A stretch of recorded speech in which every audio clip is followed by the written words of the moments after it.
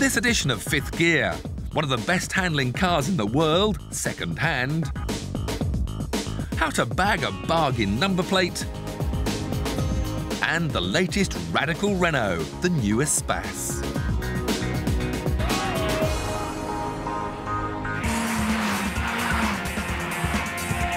In case you hadn't noticed, hot hatches are big business once again. No self-respecting car maker can do without one in their model lineup, and not a month seems to go by without yet another, even hotter one, sending motoring journalists into a frenzy.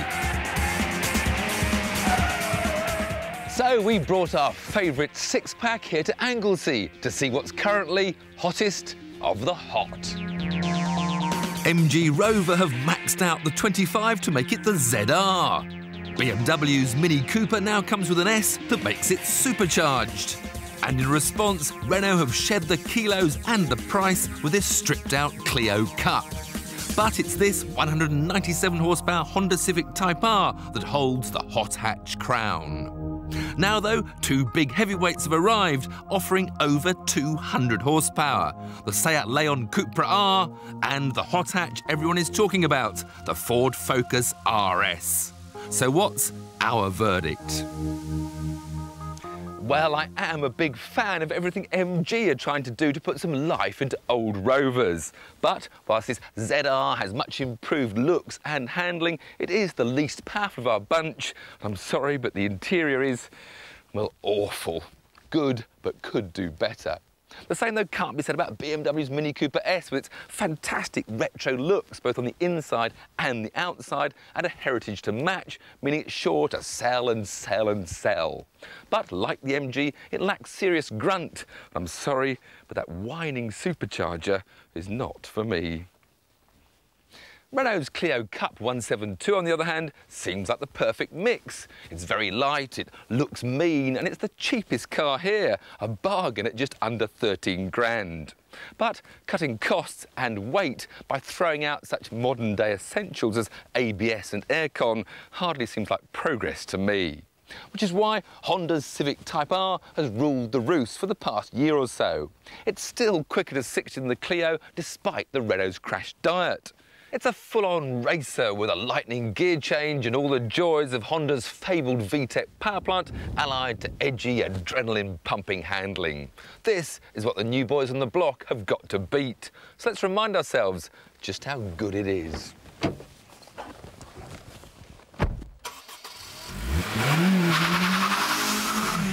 So just wait till the rev counter goes past 6,000 and then let it sing all the way to its 8,200 RPM limit. This is what I call mechanical music, none of those twittering turbos or whining superchargers. This is a real engine.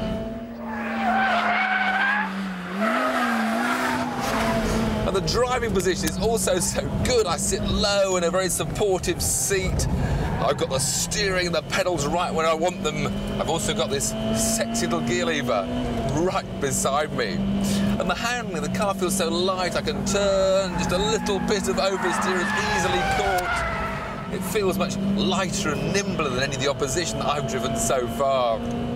One word of warning though, in the wet, that mild oversteer can become a bit of a snap.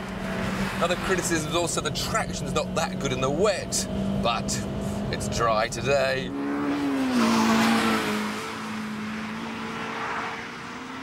The Civic sets a target lap time of 54.9 seconds around the challenging Anglesey circuit. So, to take on the Honda, Seat have squeezed 210 horsepower under the Leon's svelte Spanish uniform. Sounds good to me.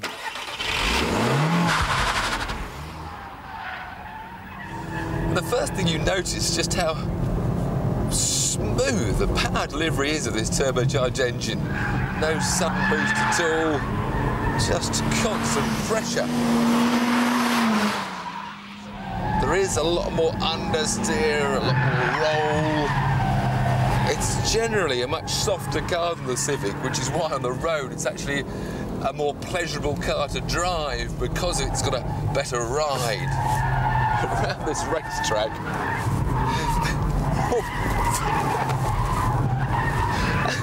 I'm having a lot of fun, but I don't think I'm going very quickly.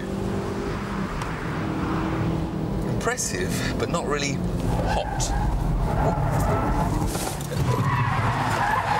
A fact underlined by a lap time 1.1 seconds slower than the Hondas. So what about Ford? Well, they knew how good the Civic was and how powerful the Seat was going to be, so they turned to their rally team for inspiration. And like their world rally car, it's full of parts from specialists like Quaife, Garrett, AP, Sachs, Brembo and Sparco. All top-shelf automotive pornography for the die-hard enthusiasts. It's not such good news on the inside, though. In keeping with the tradition of previous fast Fords, the interior is very Essex. You've got blue dials, blue trim, blue seats, a part blue steering wheel and a green starter button.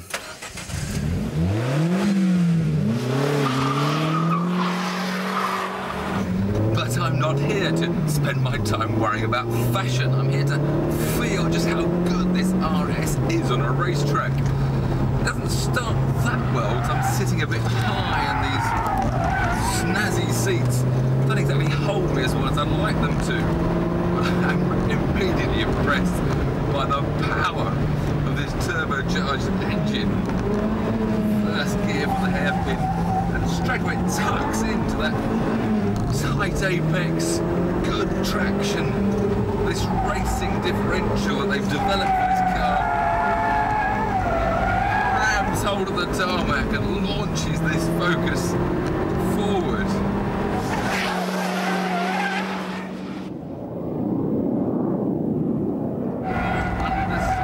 More understeer, and that's a bit of a surprise. Oh, missing apex. So not quite the turning I was hoping for. But all in all, it feels very sure-footed, but a bit heavier than the Civic. It's not quite so nimble. The adjustment to oversteer doesn't happen the instant you turn into the corner. But it has got some grunt, and it's got very good traction. Between the two of them, that should be enough to see off the Civic. And it is by just 0.3 of a second. But you have to pay the price away from the track. You see, on public roads, it's not quite so convincing. That race-bred limited slip differential that provides such sharpness and traction on the circuit becomes its own worst enemy. As the boost pressure chimes in and out, the steering weight constantly varies, and any little hollows or odd cambers will pull the nose of the car this way or the other without really giving much warning. It becomes a nervous drive on country roads. The ride is also very, very harsh and the damping quite severe. This is a car really only for hardcore enthusiasts.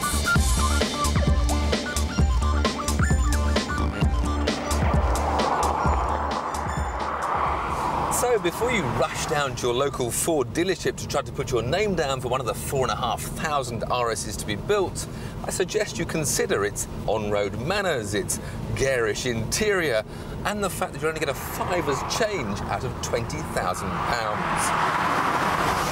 Oh, and yes, that there's a 240 horsepower Volkswagen Golf due any day now.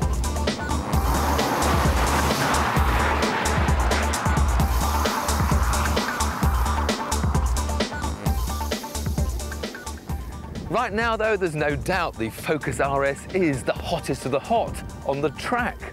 But the Seat is a much smoother and better-mannered road car. And, for me, the best compromise between the two, and still the overall king of the hot hatches, is the Honda Civic Type R.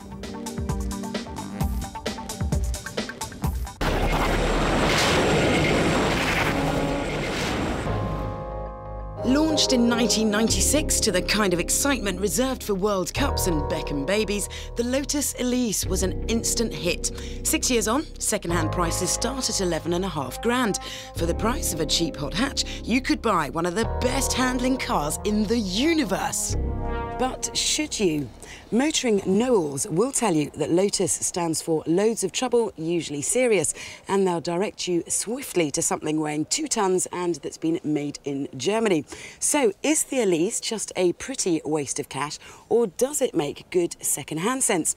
The crucial question is, can a girl like me buy a car like this and not regret it?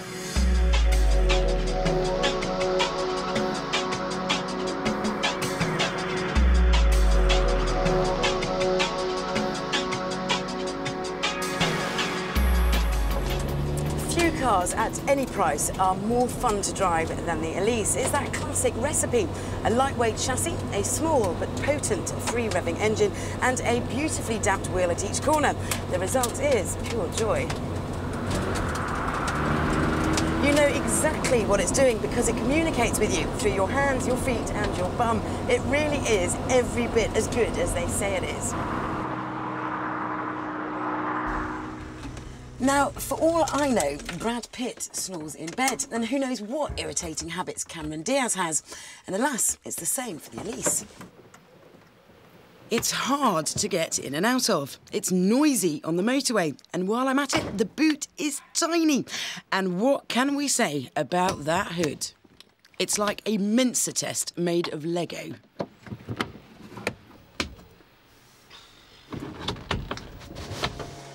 And once the hood is up, it's even harder to get in and out of. Oh, joy. As with any used car, service history, low mileage and condition are crucial. Early cars had a clutch pipe problem that meant you couldn't get reverse once the car had warmed up. Also, they had dodgy inlet manifolds which caused blown head gaskets, but most of those problems will have been sorted by now. All get stone chips and broken driving lights. Window winders get sticky if they're not regularly lubricated, and that fabulous hood will let water in, particularly if your Elise lives outside. Many owners invest in a cover, but personally I'd get a garage. Gaiters on ball joints and steering arms will split in time, leading to damage to more expensive parts. Again, maintenance is the key. The biggest worry is accident damage. Even when you get underneath, it's hard to see much of that fancy aluminium chassis, making it easy to hide a moody repair. Modifying cars is very much part of the Elise world. Trick exhaust systems, engine mods and detachable steering wheels abound. They're worth having if you like them, but they don't necessarily add value. For £11,500, expect anything up to 60,000 miles on the clock, a lot for an Elise. The more powerful 111S commands a £1,000 price premium, and decent Mark IIs start at about £21,000. What else could you buy for the money? Well, for the price range of a second-hand Elise, you could have any modern sports car, used, of course. From the cheap and cheerful Mazda MX-5 through to the excellent Honda S2000. All of them have more creature comforts, but they are that little bit softer. Specialist cars like the Elise often reach a point where depreciation meets demand and the price levels out. So if you buy a good low-mileage car for 12 to 13 grand, it's unlikely to lose much value. Finally, be suspicious of anything that looks too cheap to be true. It probably is. So, should you or I buy one? Well, yes. But with one proviso. If you're going to use it as an everyday car, and lots of people do, then make sure you are not going to miss those creature comforts. You may experience the odd niggle or leak, but it is a small price to pay for one of the best driving experiences in the world.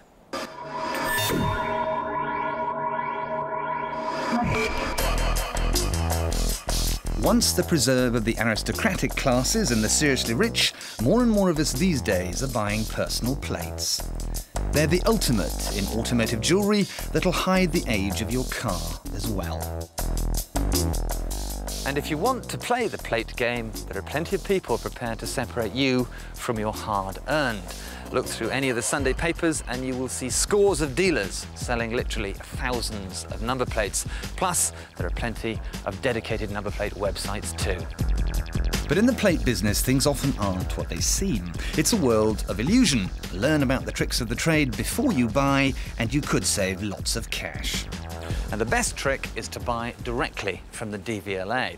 They sell new, unissued number plates at auction, which means you will be buying at rock bottom money. The DVLA is, of course, open, honest and transparent, which means there is no risk.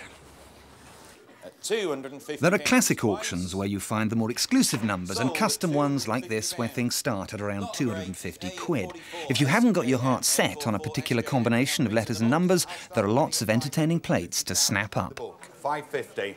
Now, the point I'm making is that there is always something being sold cheaply at these auctions. Now, just look at this. ABE5T.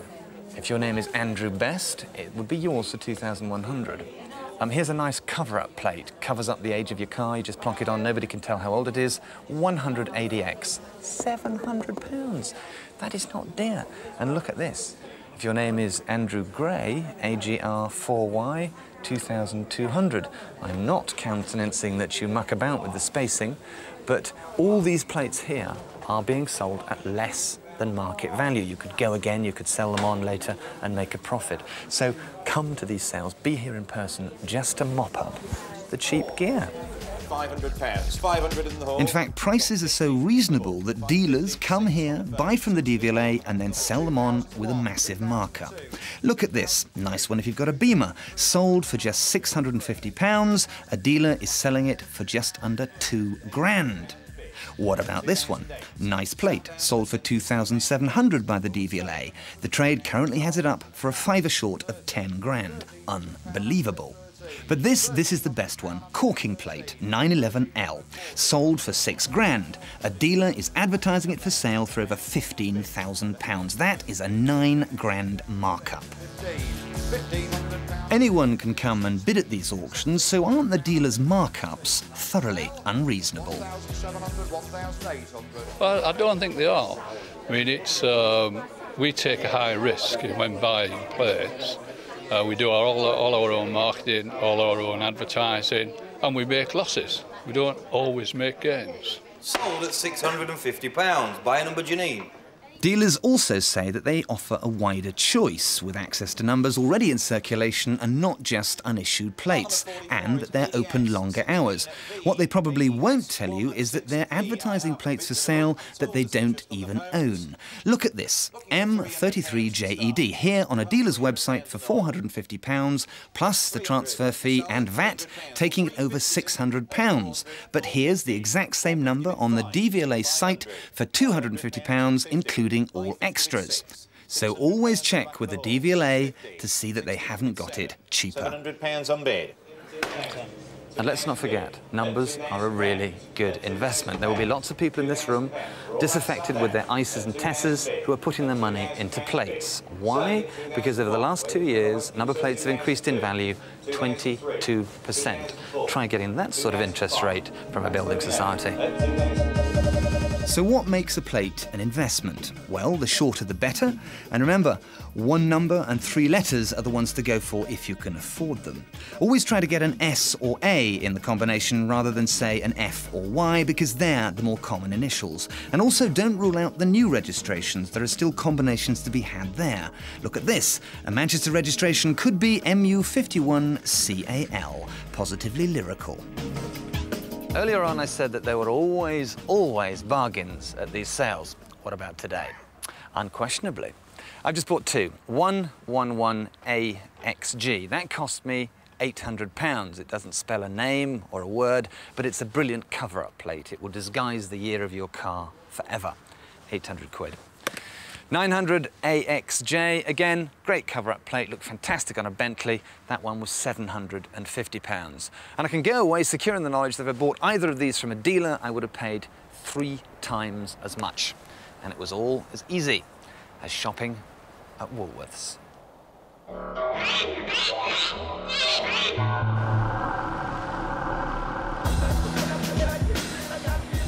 Well, blow me down. There's a new version of the Renault Espace, that spawner of imitators and creator of one of the most influential niches in car history, that of the full-fat, full-size MPV.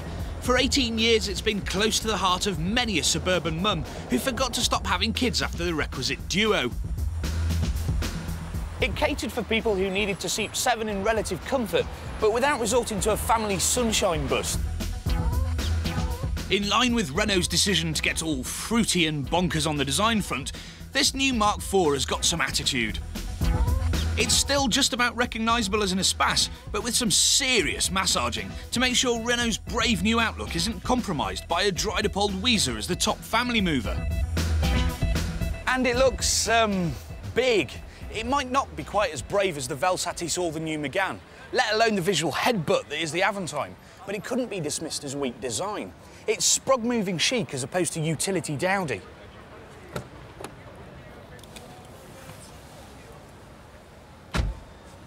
And once you get inside, it's very light and bright and airy, and it's got loads of glass, mainly thanks to this huge sunroof.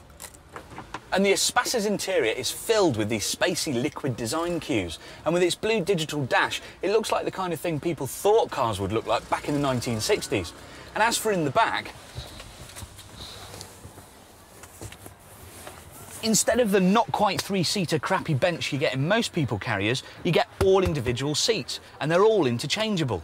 You also get 3-point harnesses on every single one, the usual picnic tables and stuff, and even air conditioning controls for the rat bags in the back. And if you thought your car had a lot of storage space, check this out. This thing's got more boxes and places to put stuff than anything I've ever seen. I mean, look at all this. Jesus, you could lose one of the kids. And like all new Renaults these days, keys just aren't cool anymore. It's all about cards and starter buttons and Mobius loops and tame black holes.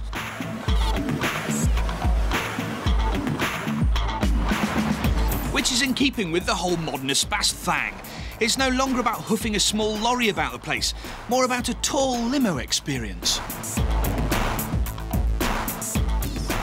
In the real world, the best version to have is Renault's own 3-litre V6 diesel, mated to an automatic gearbox.